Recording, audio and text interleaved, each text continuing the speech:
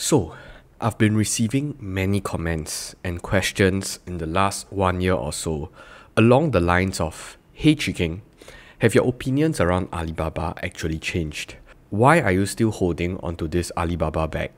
So the fundamentals of Alibaba are clearly shaken. Look at their margins, look at their growth. You are definitely going to lose money. Have your conviction or thesis wavered?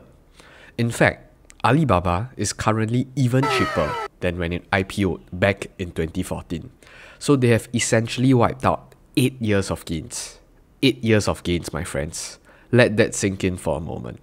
So in this video, I'll walk you through my thought process of Alibaba as an investment in the year 2022 and what are my thoughts thus far.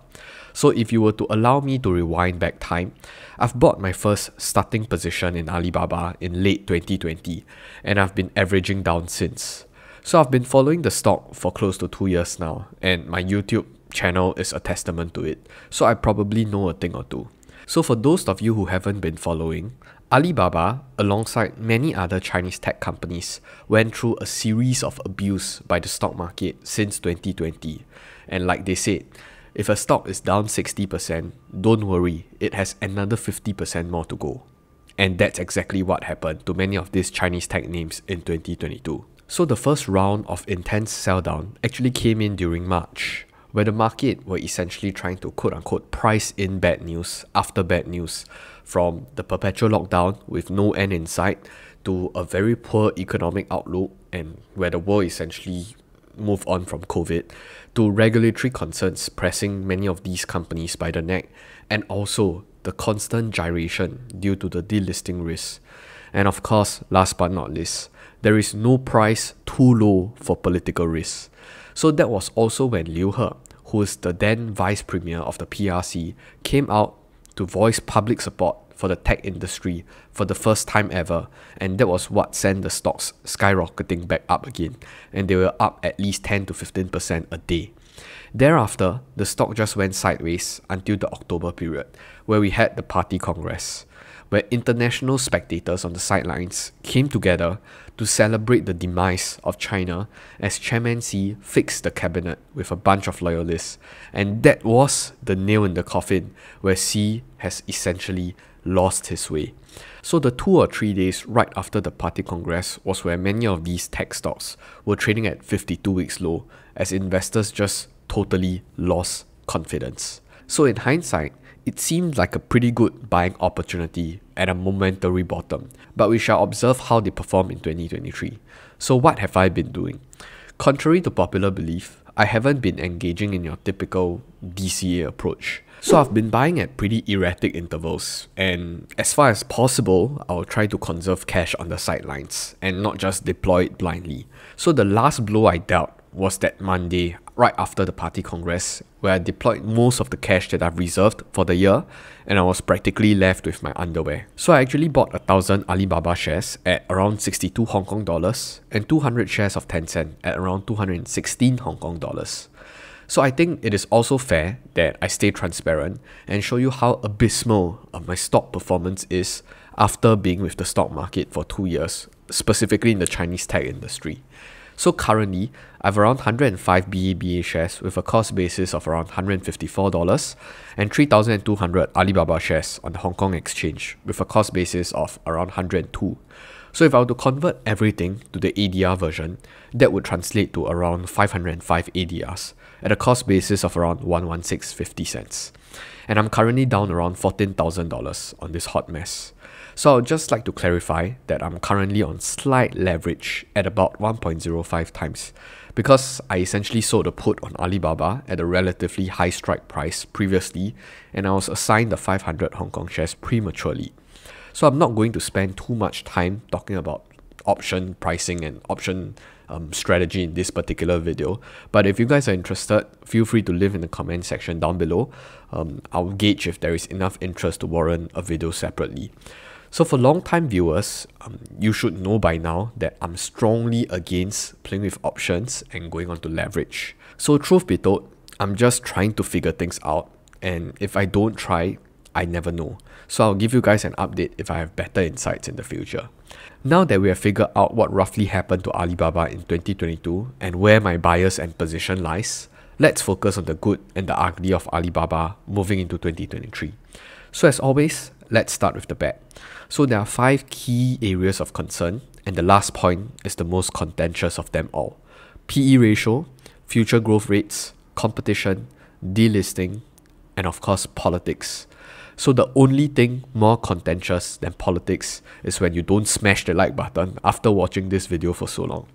This is crazy. Weibo just extended the latest sign up reward and it has never been better. So you can get up to $150 cash voucher if you fund and trade your Weibo account today. All you have to do is to sign up for a new account with the link below and deposit at least 2,000 Singapore dollars and execute one buy trade for a stock or ETF and one option. And that's a whooping 10.5% ROI on your initial capital. So for those of you who have been sitting on the sidelines, I think this is a sign to get yourself motivated. So Weibo prides itself on zero commission trading. So let's stop paying commissions and use them to buy more shares. On top of that, Weibo has also recently allowed for a zero fee subscription and also redemption of mutual funds. If you need another reason to sign up, Weibo is also giving out attractive referral rewards if you're to get your friends to sign up using your own referral code. Of course, for those of you without an account, you should do so with mine first. Wink wink. Don't let this 10.5% ROI slip away so easily. Link will be in the description. Thank you Weibo for sponsoring this video. So circling back to the 5 problems. Number 1, a high PE ratio. Yes, you have heard it right. Alibaba has a PE ratio of more than 120, even though everyone tells you that Chinese tech is deeply undervalued. So what's going on? Long story short, due to the way Alibaba has to account for their earnings, the number is inflated astronomically. So I've done a 10 minutes video accounting for the difference here and how you should go about better understanding the PE ratio. But based on analyst estimates for Alibaba's upcoming 12 months earnings, they have a forward PE of about around 11 or 12. So I'll leave it up to you to decide whether that is cheap enough for you or not. Number 2, slowing growth. So before this whole crackdown shenanigans, Alibaba was actually growing top line between 20 to 40%. Easy. But if you were to just take the last 4 quarters instead, they actually grew top line 8% at best in Q4 with a negative year-on-year comparable in Q1. So growth essentially fell off a cliff from 40% to 0%. And how can we still argue that fundamentals of Alibaba remains unchanged? So I think I'll give this point to the best for now. But let's not forget, when an economy goes through an economic cycle from boom to bust, earnings for companies tend to follow suit, especially when companies we are discussing actually operate in pretty cyclical industries, like advertising for example. So both Alibaba and Tencent has a relatively huge advertising business, and you can see that both businesses were affected by a large extent. Now, you have to make the judgment on your own on whether you think this 0% growth is long-term or short-term in nature. And given my exposure in the company, you should probably know my bias. Which brings me to the next point. Competition is coming in hot for Alibaba. So even though we like to hypnotize and tell ourselves that, hey, everything is okay, the investment is doing good, the company is doing good, when you look at the comparables across Alibaba's competitors, things don't look okay. So it's okay to not be okay.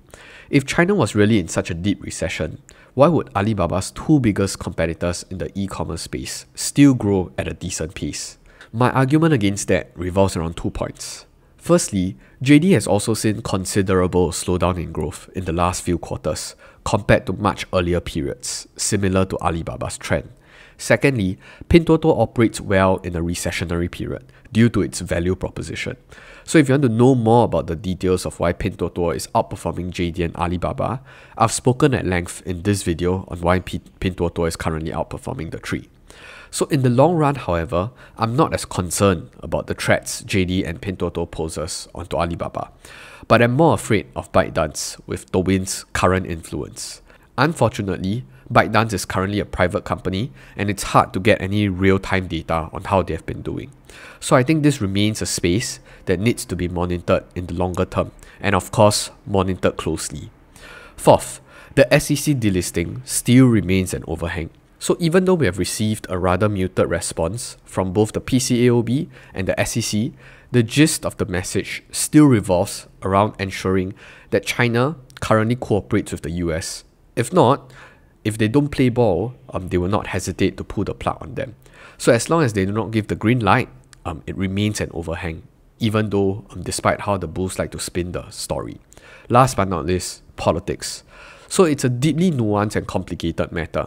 Many investors have different reads of the entire situation in China today.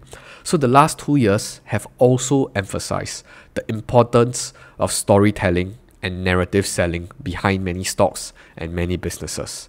Specifically for Alibaba, you have discussion ranging from the controlling of big tech, the reining in of billionaires, to an IPO, to common prosperity, to the crazy amount of fines, and of course, China's lost decade and a population crisis. So I think there are certain elements of truths in each of those factors, but just be cognizant enough to differentiate between facts and opinions. So when you have terms such as uninvestable being thrown around for Chinese companies, then you probably know that we are kind of near bottom. So we'll see. So I largely disagree with many of these narratives being built on the entire basket of Chinese tech stocks. And that is also why I continue to stay invested, even though in hindsight, it looks pretty dumb.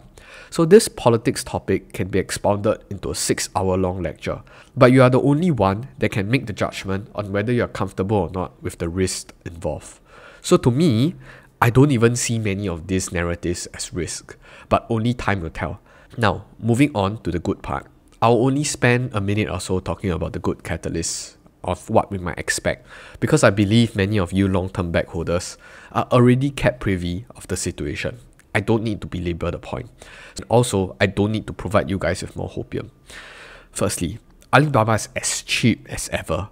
Compared to when it first IPO'd, its revenue has 16 times, gross profits has 9 times, and EBITDA has 5 times, while maintaining a lower valuation. 2. Regulations around tech companies do seem to be easing by a large extent, with political figures visiting corporate offices and also pledging support for the economy and growth. It's a much better response compared to 2 years ago. Number 3, the current opening up of China might be slightly messy, but it definitely will lead the recovery in 2023. And this recovery is not only for Alibaba, but also their customers, which will ultimately show in their numbers, both corporate and individual. Number 4, Alibaba's cost-cutting measures will come into effect in the subsequent few quarters. And as margins improve, investors will come crowding back to the stock. And last but not least, when a company shows significant cash flow margins and it's significantly profitable and takes care of shareholders either in the ways of buybacks or dividends, I would believe that investors on the sidelines can never resist that temptation. So with that, I'll see you in the next video, but more importantly, I will finally see you on the moon. Goodbye.